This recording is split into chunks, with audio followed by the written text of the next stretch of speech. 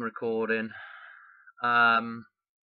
This is a response video. It's one of those ones to a channel that I watch, Theoria Apophasis. I'm not sure how you pronounce that, to tell you the whole and honest truth. I don't even know if I've got the second part of that right either. But anyway, Ken, he's just done a video on subject versus citizen, self-reliance and common sense. And he's right on a lot of stuff, but one thing that I think was maybe confused is subject versus citizen. He hints at them being two different things, really, and although the words are different, I would stick them in the same, in a category that's interchangeable.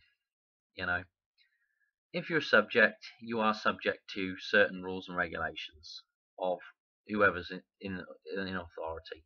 Okay, the same with citizen. If you are a citizen, you are subject to the same rules and regulations. Okay, I'm not really sure at which point one becomes an actual citizen. At which point there is jurisdiction over a, well, I know there's no jurisdiction over a real living man, but this is the deception, this is the trick. Okay, anyway, not to go waffling on too long, I just wanted to make that point, that there really isn't much difference between a subject and a citizen. Okay, both of them are subject to whatever rules and regulations are put in place by the authorities, okay, that govern them.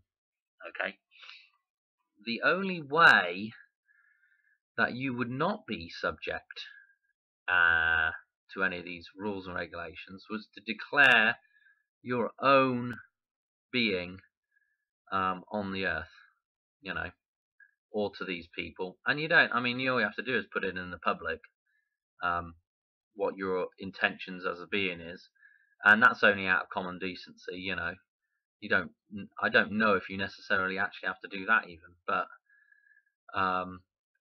my biggest thing, my biggest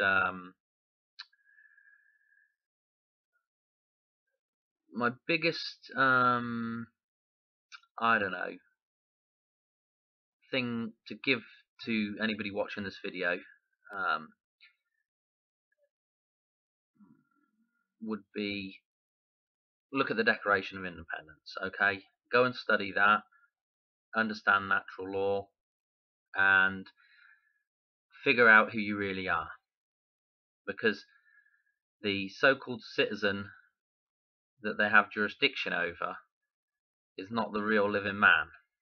Okay, but we're getting deep into it, and I just wanted to make the distinction between I just wanted to make the point that there's not really a distinction between subject and citizen. Subject's one of these things that, you know, is a kind of an old school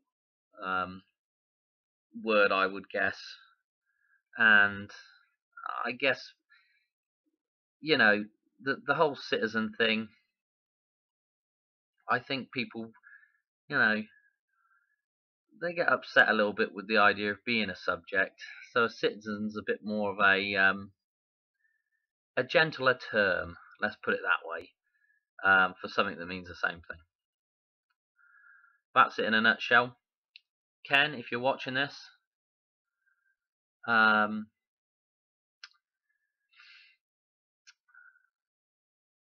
here's a question.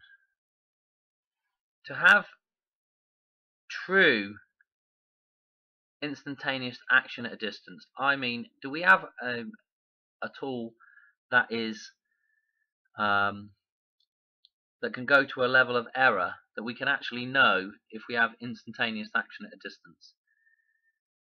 With that being said, is it possible that if we do have proper instantaneous action at a distance, is it possible that the ether actually is nothing? I don't know. I don't know how that would work. I don't know. It's an idea, isn't it? Instead of having something like a fabric of the ether, what about actually having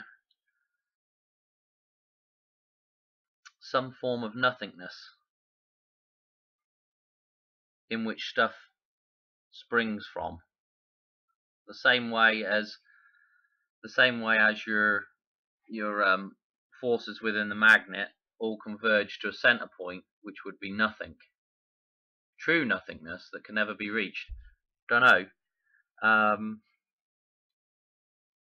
don't know where I'm going with that comment, to tell you the truth. There's a theory for you.